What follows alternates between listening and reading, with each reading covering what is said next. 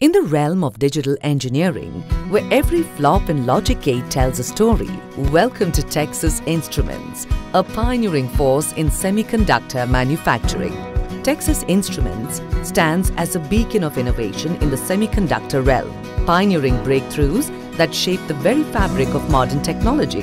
From embedded systems to 5G communications and beyond, TI's commitment to excellence is the driving force behind their cutting-edge solutions that power everyday devices we rely on.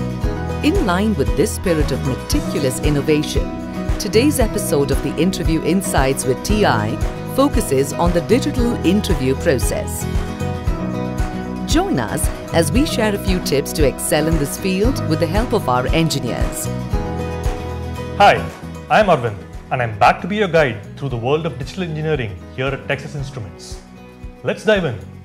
First and foremost, remember, during this process, it's important to articulate your thoughts and problem-solving process. Don't hesitate to ask questions when you're unsure. How you approach and analyze a problem often matters as much, if not more, than the final answer you arrive at. What I mean is, don't do this.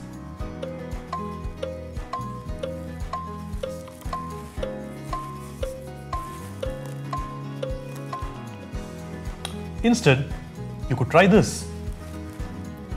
Can I assume that the delays of all the gates are identical?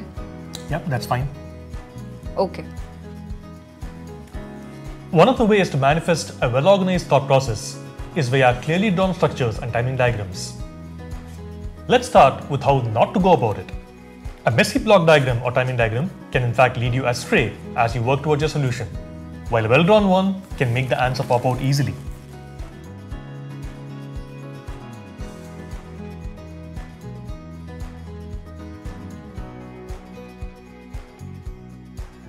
At TI, we expect engineers to be reliable and set a high bar for themselves when it comes to quality.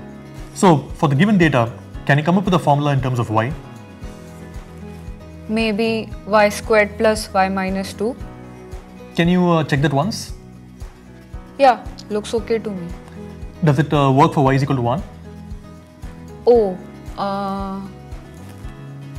More often than not, the key difference between a successful design or debug and an unsuccessful one is the determination to say, let's give it one more shot. Embrace the challenge of the unknown, relying on your foundational knowledge and seeking guidance from your interviewer. After all, this is how the actual work is going to be.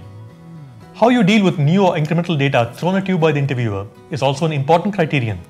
Here, more than anything, we are looking at your willingness to adapt and improvise. Are you familiar with CMOS logic gates? No. Actually, we are going to cover that in the next semester. I can tell you about the basics. Are you willing to give it a shot? No, I don't know this topic. Hesitation is natural, but getting past it is what will set you apart. Let's try that again. Are you familiar with CMOS logic gates? I can give you the basics to get you started off. Sure, I can give that a shot. I'm not sure how far I'll get with it though. That's okay. Let's start off assuming that a MOS transistor is an ideal switch, and let's take it from there. Sure, let me give that a try. It's that simple. The skills and insights you gain along the way will serve as your compass in the ever-evolving landscape of technology. All you have to say is, let's give it one more shot, and you'll eventually get there. With that being said, that's it for today. We look forward to welcoming you to our team at Texas Instruments, where your passion for digital engineering can find its true home.